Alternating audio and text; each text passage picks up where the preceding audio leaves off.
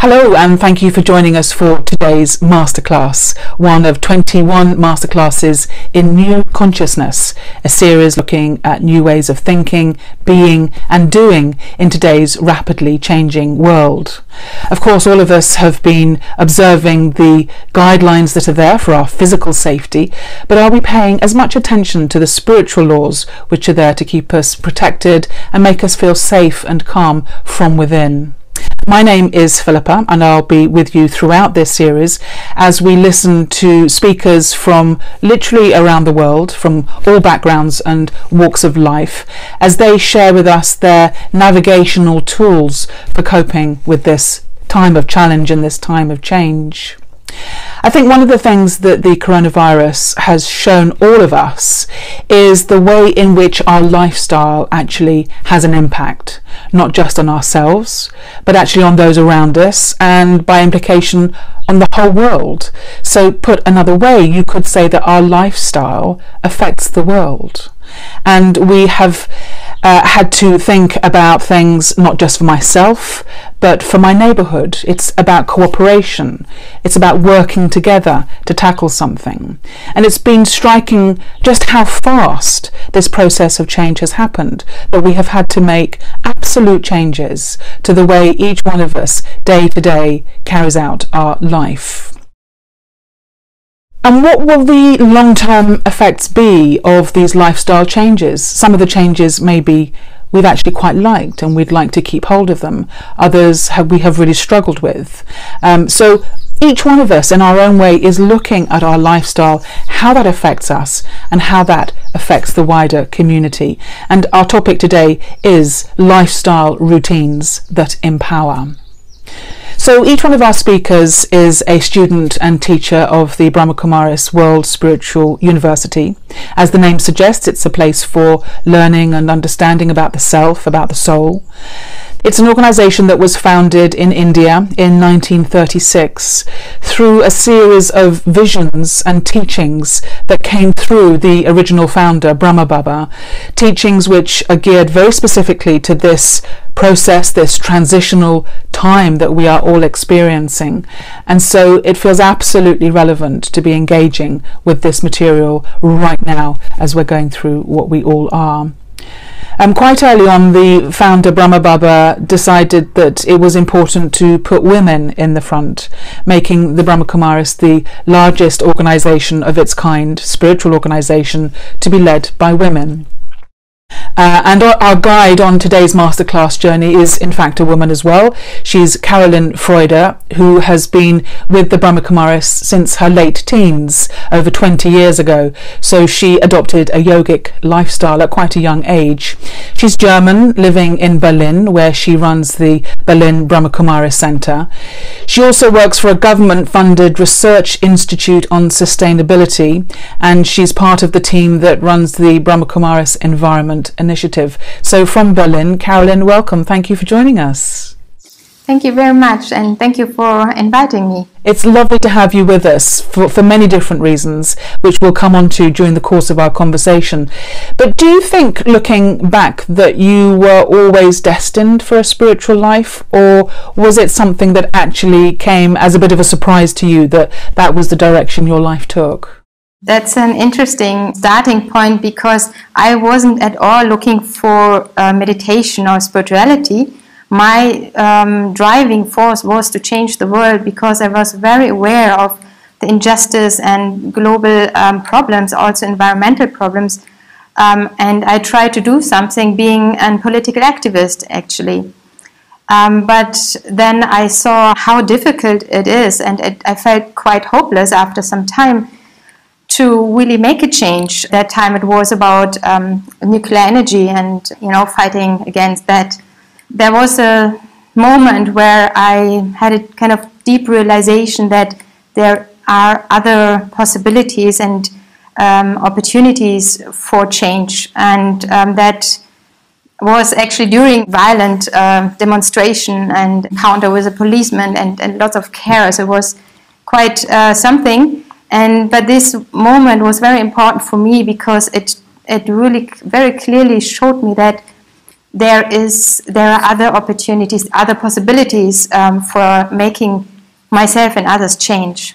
And that's how I slowly started to open myself for different perspectives, for psychology, but spirituality then mainly. And after a short time, I found the Brahma Kumaris and learned Raj Yoga meditation, which then really answered some very fundamental questions in my life. So you were, I think, travelling at the time when you met the Brahma Kumaris. Right. What was it about that meeting, that experience, do you think, that struck such a deep chord for you? What do you think really made that impression on you? The main thing which really inspired me was to see how they live it in their practical life. I was traveling in India with my sister, backpacking, and then coming to the headquarters of the Brahma Kumaris, participating in the meditation course, but then had time to kind of observe this whole community. There wasn't much going on. It was out of season and not many people around, and I was just watching them. How do they combine inner work, like changing consciousness, practicing certain awarenesses in their day-to-day work? And they do very practical things like from sewing to cooking to washing, all the things which you're doing. And there were conferences also for nurses, and I was very much impressed how natural spirituality and practical spirituality can be. We've been talking here on the Masterclasses about Daddy Janki, who recently died in March 2020, and she was the head of the organisation, and I know that she's someone who had a big impact on you. What do you feel you really learnt from her? Many things. Daddy was someone where you had the feeling that she knows you better maybe than you know yourself. And she could see potential in people and address it in such a true and pure way that you also could feel it. And that gave me a lot of hope and courage and inspiration to get in touch with this unused, unconscious potential in me, which she was touching. But she was very, very practical and down to earth, which is very important to me. She was not kind of some theoretical philosopher, wise woman. She was very wise, but very much in life and in exchange, in relationship with people. Her approach to life and her implication of spirituality inspired me hugely, and was always my guiding an example where I would look up to and orientate myself to. Now, for many people, they really have a thirst for acquiring spiritual understanding and spiritual knowledge. But what we're talking about today is how that reflects in our actual life. Why do you feel how we live our life is so important? Why does that matter? Well, I would like to start with a little bit of a bigger picture here, to see that it's not about some just routines or some principles or what to eat. It's about that, but I feel it's very important to understand and look at it from a bigger context, and that's about lifestyle. I mean, what is lifestyle? It's very much about the relationship between me as a conscious being and the material and non-material world, and how I interact with this living system, very complex system, which includes other people, it includes society, cultures in general, the environment, and with that also resources, natural resources. And so you can quickly see that everything is connected when you exchange with this living system, with the world and with life. Everything what you do matters and has an effect. And I think this in itself is a very important awareness, that because, I mean, usually, at least I was before thinking that, well, what I do doesn't matter much in the world, but it does. And now, having had the experience of coronavirus, we can see how quickly from one country something spreads over the whole world and affects life hugely on all continents and corners of the world. And so when I think about lifestyle, I really think about the awareness as me as an individual being interacting with a very complex system. And so then also not only corona crisis, but also climate change is very much understandable that it's connected to how we see the world, how we understand the environment. Is it like something like a supermarket which I can just use, or is it a very sensitive system which I can disturb and bring out of balance with my behavior, with my living, the way I live? And then, yeah. It's interesting you talking about the environment there, because that has been such a huge issue for the last, I don't know, 15, 20 years, but in particular as well the last 5 years, and the whole Greta Thunberg effect of galvanizing young people and really making them see that connection between how they live and the greater world out there. It's almost like your generation inherited a massive problem, and you've really grasped the fact that we need to make changes to how we live, and we need to make those changes quite fast. So in a way, it is your generation that has inspired and led the whole world in taking responsibility for how we live. Yeah, it's known since a long time. In Germany, we were very much hearing about the Club of Rome in the 70s, and the environment movement, the Green Party, was very alive. But somehow these figures and facts didn't really make a difference in the living in the system, maybe transport, maybe whatever, in people's day-to-day life. Yes, we were aware of not using too much plastic and so on, but we didn't really deeply understand how serious it is and how serious we have to take it. And that, I think, has to do with consciousness as well. And now, lately, in the last maybe 5 years, this has been understood even by politics and scientists, that it's not only about figures and facts and scenario planning, but it's very much, if we want to transform as a society, we need to also look at our value system, at our worldviews, what I said in my relationship with the world. How do I understand the world? And I would say very much with industrialization, our worldview changed a lot. And this very mechanical understanding of production influenced us all.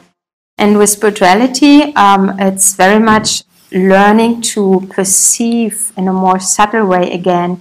And there, coming back to lifestyle, one kind of key competence, I would say, is really developing a sensitive, a fine perception for the other person, for the environment, for systems, everything around me. That when I'm in an exchange, it's about a relationship, like similar to a human being. Am I really feeling how the other person feels about my actions?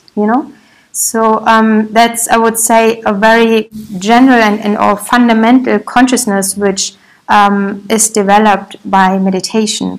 That you become more aware, more sensitive in your perception, and therefore more compassionate.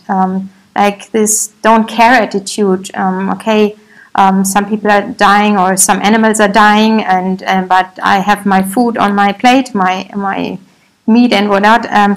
Like this ignorance, this is for me an expression of a lack of perceiving and being in touch with the other. There's also an element of not just trying to preserve things and maintain what we have got, but actually having an entire shift in consciousness and a shift in how we want the world to be.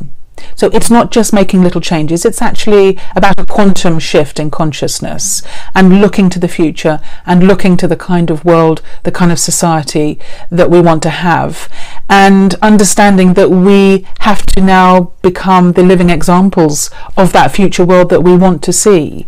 How do you see what you're doing now in terms of your lifestyle helping usher in a new way for the whole of humanity, a new story for the whole of humanity. Yeah, I think we have a lot of theory, but very few people who really put things into practice. And you mentioned the younger generation who do that, who very much focus on, I mean, not everyone, but a good amount of people in the movement who are living a plant, like having a plant-based diet, or are being aware of not traveling so much and so on, and what to consume and what not. And what is encouraging people is that to see people who actually put that into practice, who live that and are happy, because you know, a lot of this idea is, oh, I'm not allowed to do this, I'm not allowed to go on holiday a few times a year, and so on, and how that's such a loss of quality of life, but actually it's an illusion. I mean, what makes us really happy is not that we have a certain amount of holidays and excitement and this and that. It's not. So if you prove to your friends around you that you are very fulfilled, if you are, without having to use all these external substances, which are actually a form of compensation very often, then that's very impressive. And I think that's also what Daddy Janki was very much giving to us, being a practical example and having very high standards for herself, and showing us that's possible for a normal human being to have a very deep change. Daddy Janki did set the benchmark incredibly high, and I'm wondering what role discipline, self-discipline, plays in living some of these lifestyle choices that we'll come on and talk about in just a moment.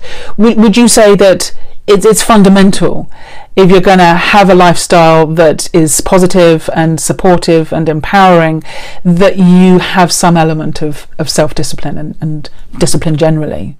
For me, it's very helpful to have like a frame in my life. Frame, I would say, like some routines which are set, which I know are really helping me. For example, to start the day with meditation, and to get up early for that, so that I have this time and I don't have to look at the watch, how, you know, I have to run off to work or whatever. But I have this time fixed in my timetable, where I start with meditation, with looking deeply into myself, how I am, how I feel, and what the qualities of my thoughts are. These kind of things. And to also have certain moments during the day where I get back to that inner part in me to check in. But also, food has a lot of impact on our consciousness and our mind. And vegetarian diet, which I adopted before I started a spiritual journey, because of the ethical reasons and the harm done to animals, which I was getting more and more aware of. But then I felt that I internally felt totally different after eating normal, quite regular meat, and then suddenly from one day to another not any meat at all. So that changed my inner feeling, but also I found I'm not so reactive anymore. I'm much calmer. But I didn't have any clue about this at that point. I only understood it a little while later, when I then started to meditate and heard about how much food is influencing the mind, and even how we eat, when we eat, how much we eat, and all of that. So that is definitely something which supports me a lot, to take time for cooking, taking my food, you know, the way I prepare food, that it's clean and done with mindfulness, and yeah. So you're bringing real consciousness around the whole way in which you eat, and the energy of you know, your meditation practice is coming into your food, and so when you eat the food, that also supports you. It becomes a sort of a virtuous circle, if you like. I'd like to ask you about the whole subject of relationships, because I know that you're not in a relationship, and that you've made that choice because you want to focus more on your practice. How does that play out for you in your life? How does that work? Well, it's an interesting topic as well. Generally, relationships, how to live or cultivate relationships with other people in a way that they're nice, that they're enjoyable, but not causing you pain. And I think it's a big topic in today's world, and especially with young people. But then you are particularly pointing out to a partner relationship, which is another important topic. Well, first of all, I met the Brahma Kumaris for my first time. This was something I noticed, like for the first time I was experiencing how a man doesn't see me as a woman, doesn't look with me at me as a young woman, but with a lot of respect and a lot of, it was much, much deeper. He was seeing something in me which I was not even aware of again. So that impressed me a lot, and I wanted to find out about it. When I then heard that the Raj Yoga lifestyle the Brahma Kumaris teach suggests to live a life without sex, you can say, I was like, what? What's that? Because I was educated and raised very freely, and my mother found it very important to educate us very early, and be that we could talk about everything with her openly. And so I was first a bit okay, but then when I took it to myself and was really honest with myself, I said, well, let me try that out. And that's very, if I'm honest, I did took a lot of sorrow from having good friends, and suddenly they are kind of falling in love with you, and then the friendship is gone. You lose a friend because it's just something totally different, and you cannot go on because the other one always wants something else than you. And I felt kind of limited to a different person suddenly. So that having had these experiences a lot told me, okay, I will explore that. And I have to say, I really enjoy it, that I can be very close to man and woman without, and feeling totally safe in the sense that I don't have to have extra thoughts, on a different level, but I just encounter the other person as a beautiful being, which I love, but I'm not attached to it, and I'm not allowing someone to kind of cling at me in that way. And this is a beautiful way of having, cultivating respect with life and other people in general. And then if you see... But what do you do with those, natural feelings of wanting to love and be loved and have intimacy? How do you think you have that in your life?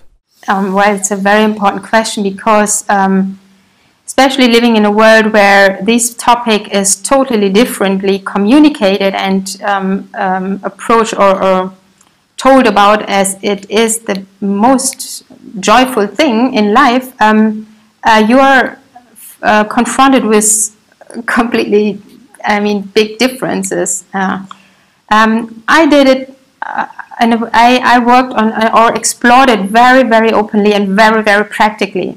I was literally sitting down in a meditation and then was looking and feeling and comparing the different two types of love. I was kind of emerging the love which I understood to be love before, like attraction, and then I was emerging the new love I was getting to know more and more, which is about loving souls and loving the supreme, loving the divine. And I was lucky enough to have beautiful meditation experiences quite from the beginning, and also divine love, which was totally different to anything which I have ever experienced before. So then I was just comparing, and what I first of all recognized is that when I allow this attractive love, immediately my whole body is tensed. My mind is tense, but everything in my body is tensed and like focused, but not focused in a way that you're in meditation. We also focus, but it's a very peaceful and relaxed stage. You are in control. You're an observer. But here you are kind of zoomed and on a hook, kind of Yeah. And well, I was just going on with this exploration for quite a long time. I mean, just checking in again and again, and then asking myself, what do I want? And does that go together? And I found, no, it doesn't really go together. Either I really love someone from that soul level, or I love someone's body, and I'm attracted by that body. And I was always seeing that the way I see myself is changing in these different ways of love as well. I was losing self-respect very often if I was attracted. I was losing myself. But learning to love other people in a way that it's like, in a way it's like children love. It's innocent, it's free, it's open, but it's you don't want anything. And you don't want the other person to be trapped or on your hook in a way. And it relieves you a lot about thinking about what you wear, how you look like, and all this. In India you say Jamela, which goes with it. I mean the long story after connected to it. Yeah. How do you respond to the expectations of your family and your friends and society in general, who perhaps have expectations of what it is to be successful in the external world in terms of having a relationship, having a family? How much does that influence you, would you say? Again, it was a long journey, an important journey for me to, of course, my parents had lots of expectations, as probably all parents have with their children. But in the end, I found that I have to decide for myself what I want, and I have to be honest to myself what really makes me happy. And I cannot just live an idea of another person. And so it was a very phase of, well, lots of conversations and explanations to my parents why I want to choose this life. And luckily they were open for conversations, even though in another thing they were, when I started to say, oh, I want to live a yogi life, they were afraid that I will not go on with a normal life, having going to study in a university or having a proper income and a job. And when they saw that I do both, I do live a spirit life, but I do also study, and I have a job and I make my living, then they were getting relaxed more. But one day my mother said to me, Carolin, I cannot live the life you live, but I know you're happy and this is the right life for you. And that, of course, made me very happy, because it felt like she could see that this is just fitting for me, and I'm what I've chosen. She could accept that. But then again, you have to always be, I find it, and that was another learning journey as well, to make yourself understandable to people who are not interested in inner transformation or meditation, and to learn to talk in a way which other people can understand. Otherwise, you're again a bit in a different dimension, or comes through strange. Yeah. Because I know you've got a twin sister as well, and you've grown up together. It must have been quite a journey for you to find your own identity within being part of a twin, growing up, and now as an adult too. Yes, that's true. I was growing up in the consciousness of being two, to be honest. Like my twin sister, in my childhood, in my youth age, we really looked like very much alike. Even my aunts couldn't differentiate between us. And my mother would address us, even if one is only in the room, as in plural, as if we would be two. So that was a quite deep influence or consciousness, and imprinted in me. And but it also, I had to admit that this was a huge dependency, and it brought me a lot of sorrow. So transforming closeness, and it's beautiful to be so close to someone that you don't have to say much, but you understand each other just with your vision. But I also found that if she's not well or is going through something, even though I'm not, I feel bad too. Things like that. And when after our school time we moved to different cities, I could see how still this influence was there very much. So actually Daddy Janki again taught me a lot about attachment and being independent, on being detached and loving, and how that can go together. And again, it's something of where I work on my own identity. I'm not Carolin in that sense, and I'm not the sister of my sister, but I'm an individual being, and I'm having all these relationships, but I'm not my relationships. And my sister is not, part of my identity, but she is an individual, independent individuum. And like that. And then it takes quite some inner work, making yourself understand again and again in whilst living your life, how to see things different. But after this journey, I feel just it liberated me and opened me for so many more opportunities to be with people, to enjoy people's company, but not needing them in that way. We were talking earlier about how our own way of living affects others and affects the world. What would you say from all these things that you've talked about actually has the biggest impact on the world out there as a result of your own actions in your life? Well, the key aspect for me would be to learn to fill yourself with whatever you need internally: love, peace, happiness, meaning. There are many fundamental needs every one of us has, and to firstly study how you usually deal with these needs. And this is usually, to my understanding now, a compensation, like maybe eating, maybe consuming whatever, everything what this world is offering. It's a consumerist society where we are inspired to buy and have and do and many things, but to learn to not use these substances or people to make yourself happy, but to get close and get to know yourself and enjoy your own company, be getting to know yourself more, so that you're free. You can enjoy other people's company. You can even, do things in this world, or you have to do things, but you are not feeding yourself from it. And there, a very crucial point, of course, is in meditation to connect with the divine.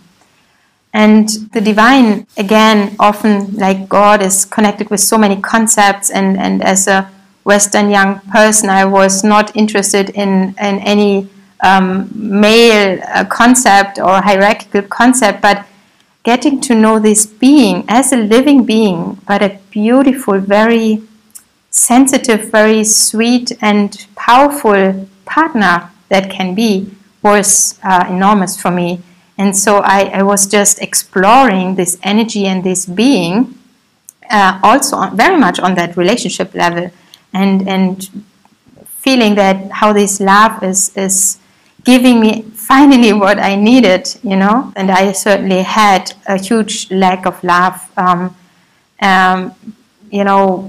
living in a society which is very critical, which is usually not looking at what you do good, but what you are not doing good. But also I felt like this is a longer story. There is a deep lack of love inside of me, and this holds me back in terms of not doing certain things, not being courageous enough, not trusting myself, not being able to speak in front of others, and all of these things. And again, here Daddy Janki was making me aware of that, and in a very detached way, and that kind of calmed me, because now I could see, okay, I just have a lack of love.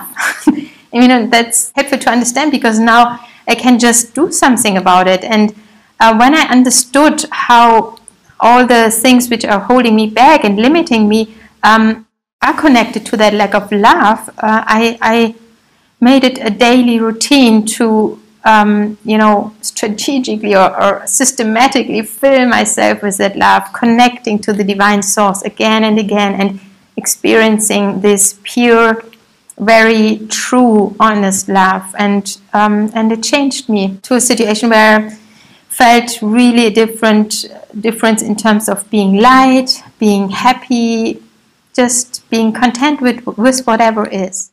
It would be nice just to hear your experience of empowerment, because we're talking about all of these lifestyle choices that you've made and the way you live your life now as empowering you. How would you describe empowerment? How does that feel to you? Well, two things quickly come to mind. First of all, having a mentor who helps you to see yourself beyond your limited vision, who's able to allow you to see the bigger part of you. And that actually immediately inspires you, or inspired me to, I want to live that, I want to feel that, I want to be that again. If it's there and I can feel it too, and this person is even seeing it in me, I want to become that. It's like a longing which is awakening. And that's a very positive energy. It's not a must or a discipline kind of thing, but it's something which you start to love and you long for. Generally, empowering is the whole aspect for me of being a self-led person, like being in charge of my own decisions. I'm listening to my family or the society, but after all, I have to make a decision which is free from what other things, which is only based on my rational understanding or spiritual understanding, whatever I learned, and not because someone else wants me to do something, or this is what everyone else does. And this attitude or this consciousness in itself and awareness that I am and I have to be my own master, I feel is very empowering, because the more you then make experiences of your own decisions and the good outcome of it, or even also failures, and to accept that I can take the responsibility for my failures, that's okay, was another journey, another big topic, to accept and understand that it's okay to make mistakes. But that is, in education you call it self-efficacy, like the effect you have yourself, that you can move something, and that's a very, very fulfilling experience. Sounds to me a little like you are describing a state of freedom. Would you go along with that? Yeah, I would. Yeah. Because you're in a place where you are literally being your own person, free to choose and to be as you see it. Right, and even the freedom to accept my limits at this point in time. Because I always was, for a long time, also discontent with myself that I'm not better yet on my journey. And to learn to accept and be free and easy about where you are at. But yeah, the general aspect of independence in the sense of freedom, and it is totally different to, well, it doesn't matter, I just do what I want. It's not that. It's a very conscious and based on a responsibility you take for yourself and for your life decision. Well, it would be lovely if you could lead us into a meditation before we have to close, to really experience this quality of empowerment, this feeling of freedom that you're talking about, and this place that you've arrived in your life where you have got a degree of mastery over yourself, which is allowing you to sustain and support this life which you are now living. If you could just take us into a meditation to experience some of those qualities, that would be perfect. Thank you. Yeah, happy to do that. So just sit comfortable and relax. I breathe deeply. And gently turn towards myself.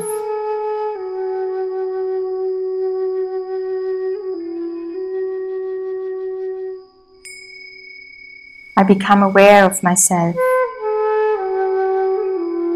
as a spiritual being, a conscious being.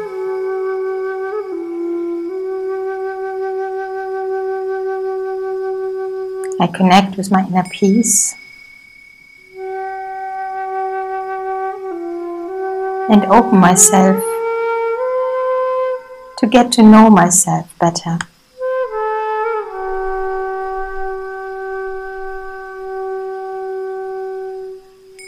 I even develop the interest to get very close to myself and connect with my inner self, my spiritual identity, this being which feels authentic.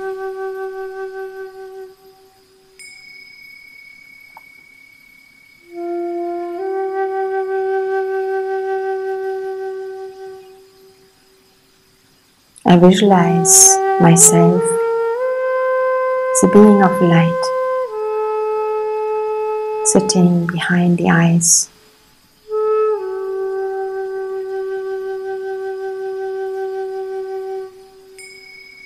I perceive myself sitting on my soul seat, stable in the middle of my head.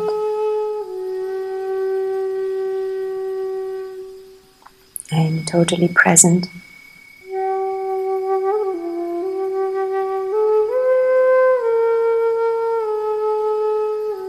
But also calm and relaxed.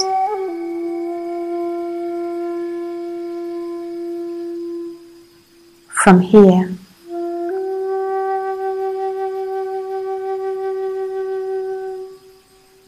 I observe my relationships to human beings, to nature, the world in general.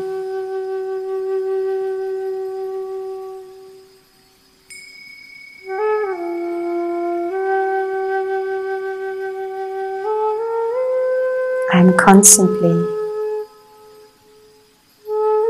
in exchange with life.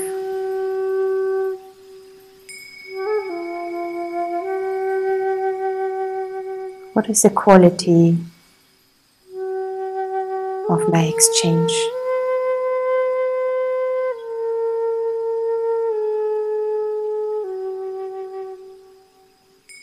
And can I act while staying in this awareness I am in now?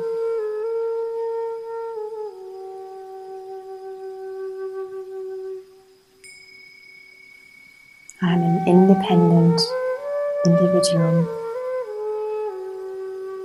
I'm free.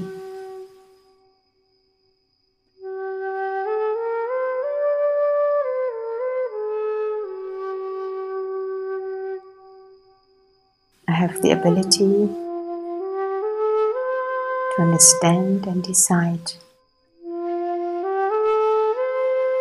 on the basis of what's good for all.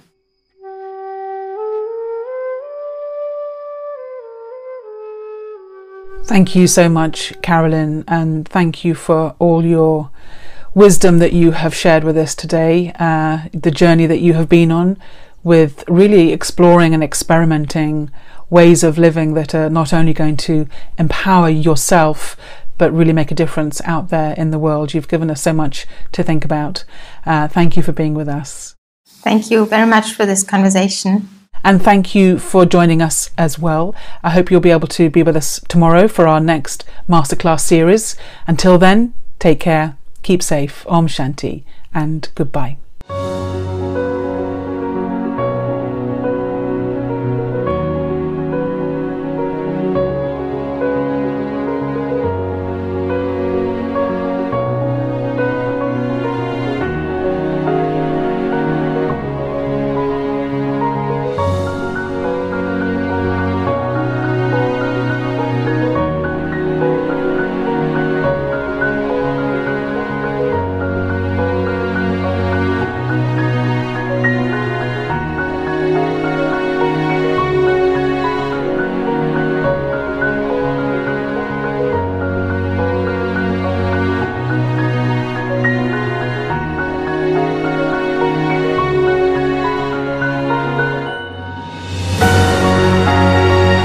21 masterclasses in new consciousness, new ways of thinking, being and doing for the new you.